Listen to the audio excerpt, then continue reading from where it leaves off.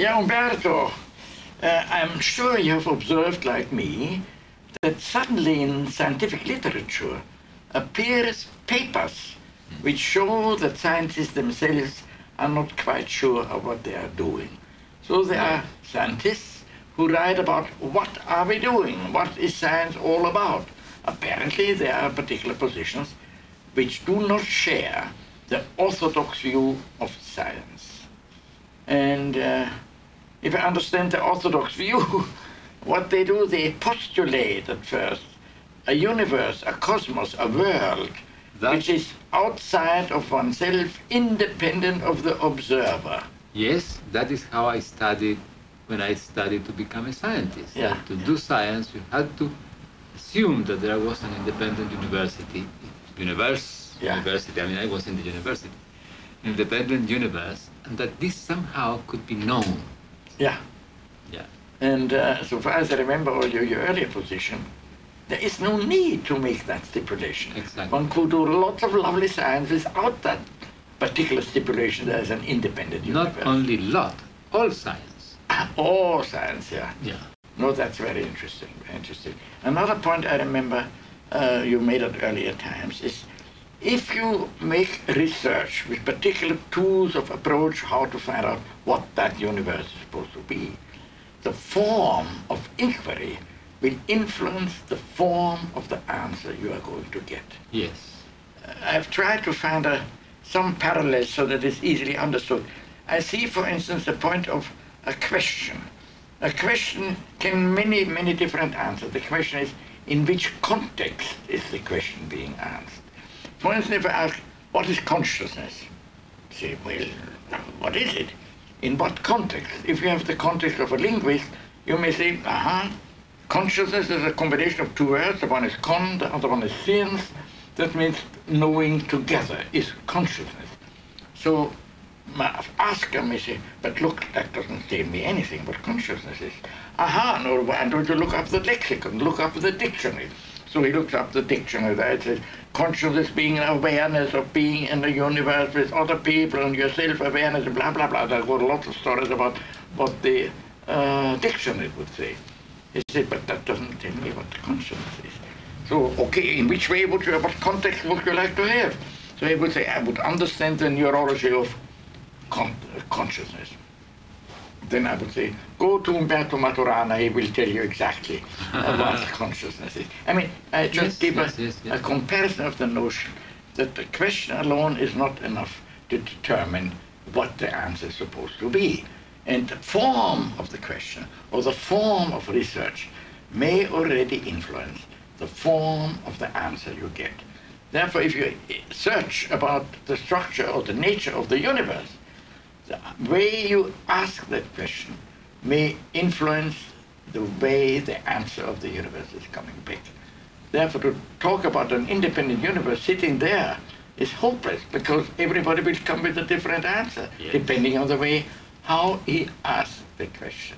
Yeah, and besides, when you ask the question, for example, what is consciousness, you are already answering the question by claiming that consciousness is there already when you ask about it. Yeah, yeah. And so you are not asking a question in a way in which you could show how this that you call consciousness arises, so that you indeed are talking about that which you distinguish, and not about something that you presuppose already at the beginning. No, but if I were to ask, is there consciousness? That could be, or what do I distinguish when I distinguish that consciousness? means you put it back to the question. Very Exactly. good point, very good point, Yeah.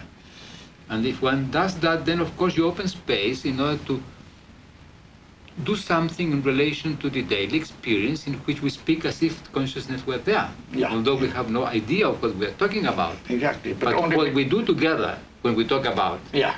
Yes. About that we have idea. So to say, the answer will only then formulate what consciousness was supposed to be meant. Yes. In the question. Yes. Yeah. Now, okay. What I see in science, or parallel to science, there are many different approaches to ask that question. What is the universe? What is the world? What kind of a thing are we studying here? And one of the most orthodox one, very well known, is of course the approach of scientists. Science is a fabulous approach to get closer to what the university is. Now, as you remember, I always like to look up where do words come from? What are the composition of words? What are the roots of words?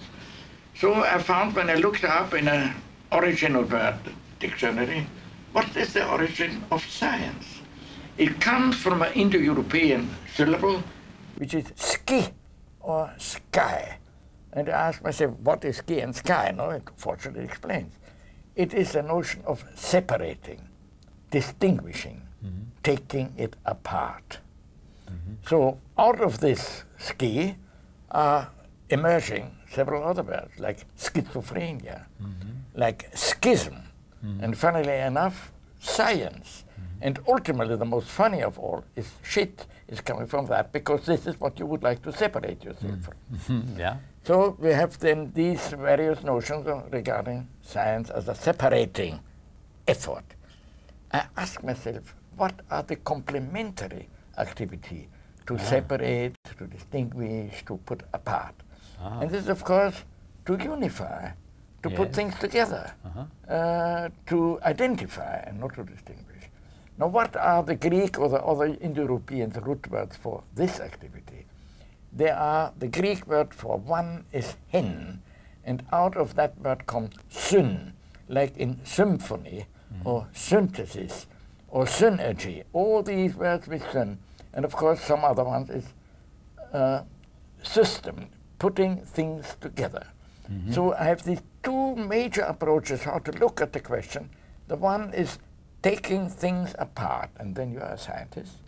The other one is trying to integrate things. This is when you are a systemicist, so to say, somebody who is following the idea of systemics. Now, if you make that distinction, you speak as a scientist who makes distinction.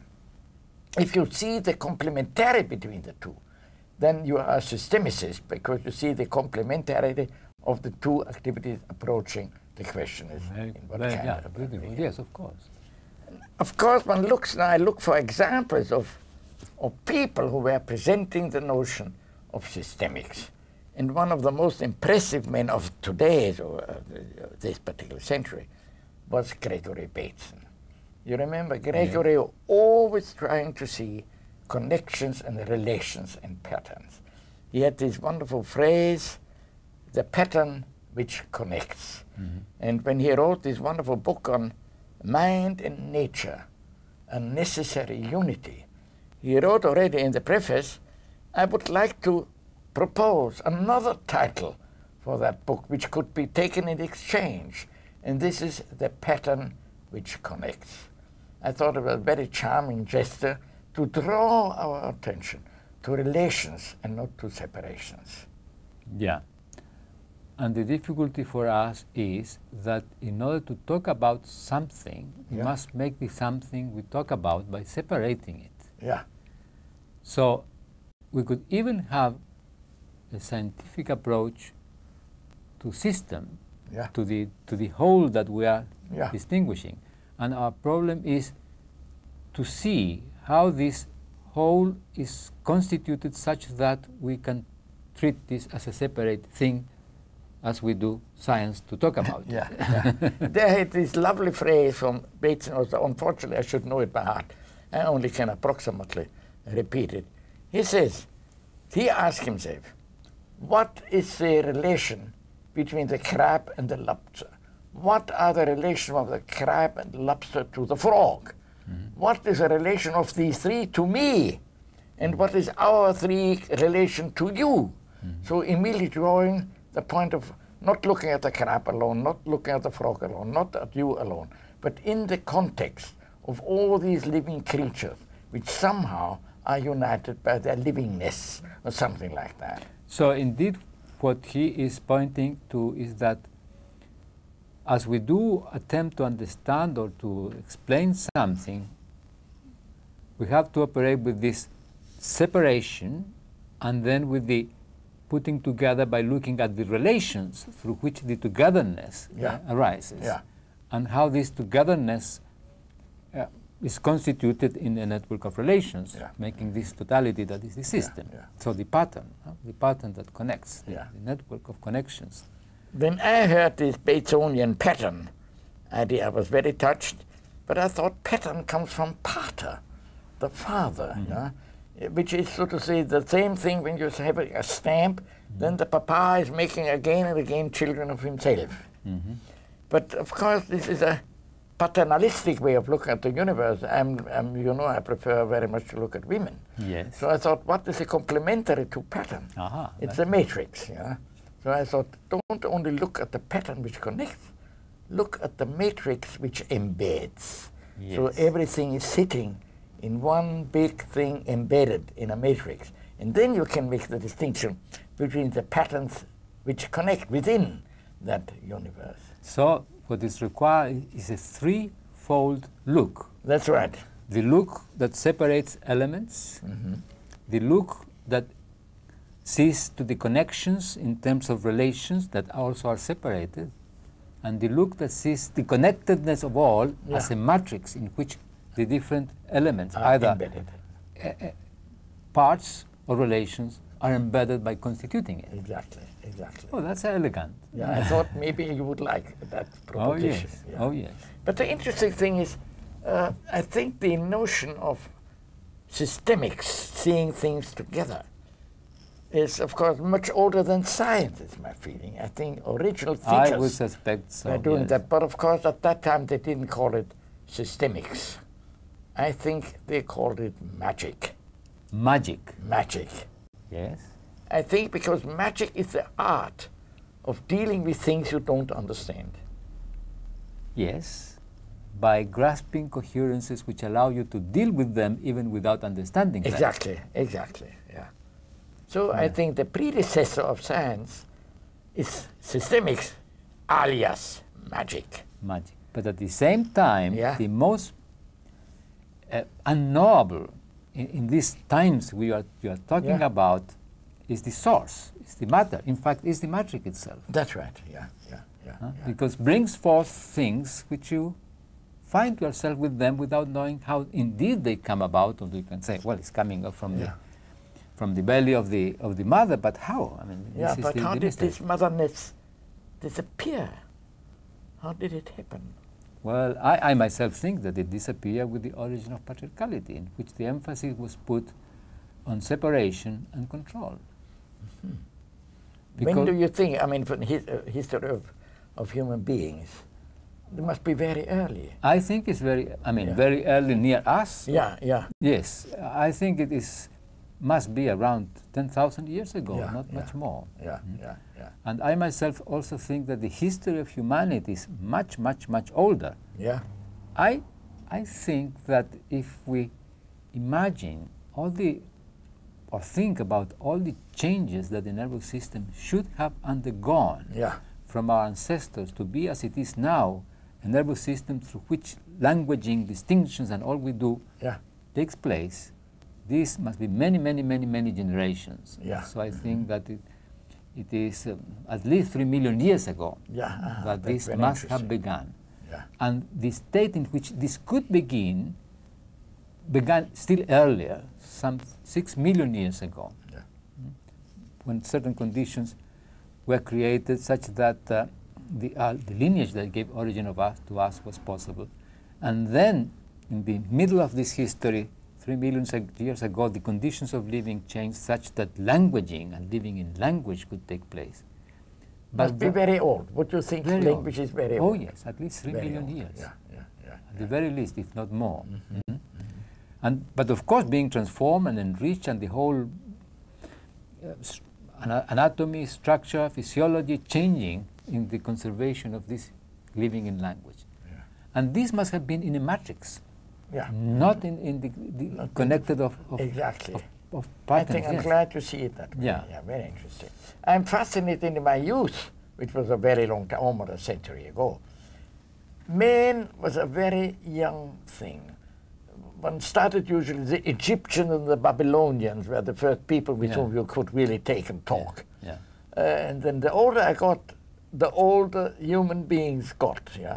They were pushed back to the Stone Age, to the pre-Stone Age, etc., older and older and older. Now it's going back to the millions of years. I think this is a fascinating process to recognize that our ancestors are not from yesterday. Yes. They're pretty old guys. Yeah, and must be pretty old because this coherence between the manner of living and this, our body structure, our brain, because our brain is, funnily enough, a languaging brain. Not that we generate language by itself alone, but if in a domain of languaging, then languaging is learned and practiced. Or invented. Invented by the child living together with the parents easily. I mean, immediately, in a few months, it's already grasping the coherence of this and doing so. Have you looked at studies with chimpanzees by many American researchers who wanted to find out whether you can talk with chimps? There were the sign language people who taught chimpanzees American Sign Language. There were people who were teaching chimpanzees use typewriters with special symbols, etc., etc.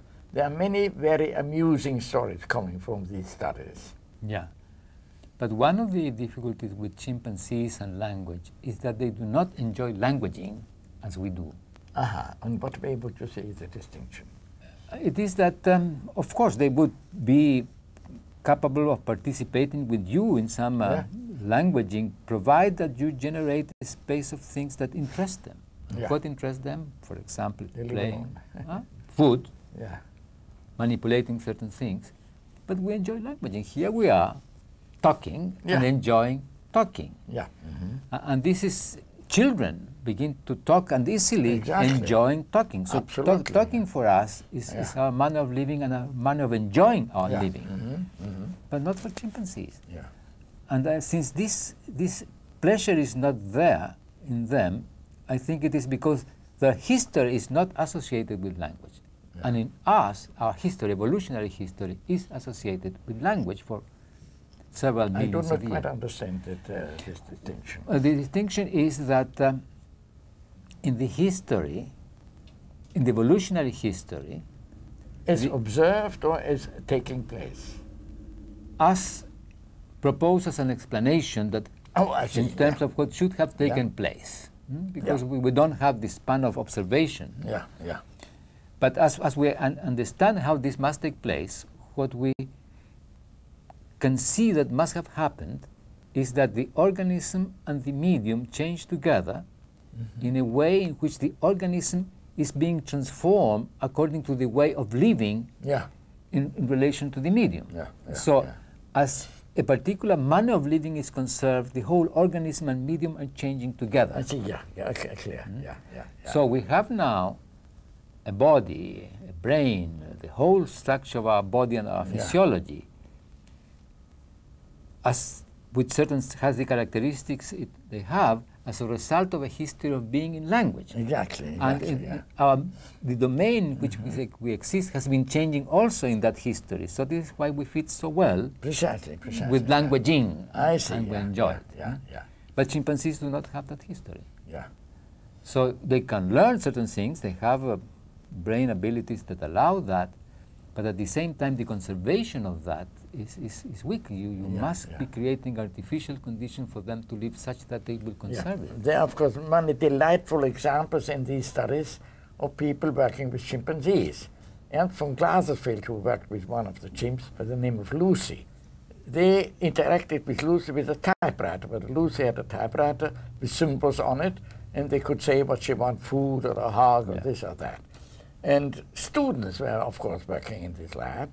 And there was a rule when Lucy and the teachers outside or the students were working with each other, there was a perpetual tape of the interaction coming out from one of those typewriters. And the rule was when the conversation was ended, the tape was being cut and stored in a book. So this student was not familiar yet with the organization of the lab. The whole thing was over, but he knew he had to cut the tape now. He didn't see where are the scissors. So Lana told him where to find the scissors. So he, it's in this drawer of that drawer chest. He went there, took out the scissors and could cut the tape. And von Glasersfeld thought this is a tremendous success. Yeah. That the monkey is telling other students where to find the things he needs. Yeah. But you see, there the joy of the chimpanzee is participating in manipulation. Yeah. Now, as long as you participate in manipulation, maybe this languaging can be concerned. Exactly. Yeah, yeah. But we enjoy languaging itself. Yeah. But I think there are so fascinating experiments to establish the intelligence of animals. I think the most beautiful thing is the Pavlov studies to getting the conditioned reflex thing going. Yeah? He had a dog, putting a dog on a table, and there was an assistant in a white coat. The assistant showed the dog a piece of meat, and when the dog looked at it, of course, he was looking forward. He salivated, a lot of saliva was coming up, and then the assistant rang a bell. Okay, very good. They do this 10 times, and then the assistant enters the room, rings the bell, and the dog salivates. This was for dog, the proof for conditional reflex. The dog can transfer the ringing of the bell to the meat without being even shown the meat. An act of symbolization. And of course, he got for that the Nobel Prize. A Polish experimental psychologist said Pavlov wrote his experimental conditions so well in his lab books that I can repeat his experiments exactly as he carried it out. So Konowski did exactly the experiment, the lab assistant with the same white coat, the dog at the table next to the window, a bell standing next to the table, assistant going with the meat, with the bell, meat and bell. And now comes the experimentum crucis, where no meat is shown, but only the bell is around. Konowski took the clapper out of the bell without the assistant knowing that. So assistant goes in, grabs the bell, no sound is coming out, but the dog salivates. So Konowski concluded the ringing of the bell was a stimulus for Pavlov, not for the dog. Not for the dog. But unfortunately, he didn't get the Nobel Prize for that. No, Everybody was a bit because disappointed. Pavlov was not a very good dog. But this brings us Now, back. I'm just pointing that out, what mistake an observer can make if he takes a stimulus for something which is for him. Yes, but this brings us back to the systemic situation. Oh, yeah, yeah. You see, because this dog and the trainer and the bell and all form part of a systemic situation. Exactly, yeah. A matrix, a network of connections. Precisely. And so it was not a single thing Yeah. what was participating. It was the whole network of conditions that was being transformed such that the dog learned to operate in that network of connections.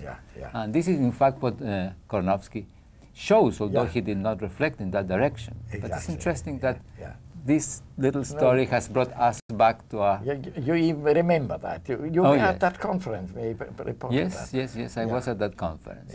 But I did not think then that what this was showing was the systemic connectedness in which the dog was found. But it's beautiful that you tell it, and this brings us back to what we were talking in this conversation. And this brings us back, I think, about 32 years ago, to the year 1962. Yes. To Leiden. Yes. Where the big conference on information processing on the nervous system was established. That's it, yeah. You remember there was Mr. Gerard, who was the organizer of that conference. Yes. And he kindly invited most of the conferees to come 2 days earlier. The conference was supposed to start on Monday, and we were already invited on Saturday. And Saturday was a greeting morning, and he was there, everybody was coming. And Mr. Gerard said, ladies and gentlemen, I invited you 2 days earlier because we will have today and tomorrow a dress rehearsal of our papers. Everybody will present his paper, will accept criticism of his colleagues, and on Monday he will prepare the proper criticized paper. While I was sitting there, I thought, this is utter nonsense. I'm not going to participate in that. Particularly Leiden is very close to Scheveningen, one of the most beautiful North Sea bars, where fabulous beaches and so on and so forth. I'm not participating in that. I'm sneaking out of that gigantic conference room, sneaking to the door, closing it carefully so that nobody hears that I'm closing the door. You know what happens? Yeah. At the very other end, I see a man coming out of that room, carefully closing the door behind him. And I approach this gentleman and say, are you interested in following this exotic proposition, having addressed the head of our conference? Or would you like to go with me to Amsterdam, going to Rijksmuseum, or have a very good Rijstafel? The gentleman said, absolutely, I would like to do that. I introduced myself, I'm Heinz von Foerster. And the gentleman introduced himself, I'm Umberto Maturana. This is fantastic, you see? And here we are again introducing And ourselves delighted into that we are this together. systemic Wonderful. conversation. Good.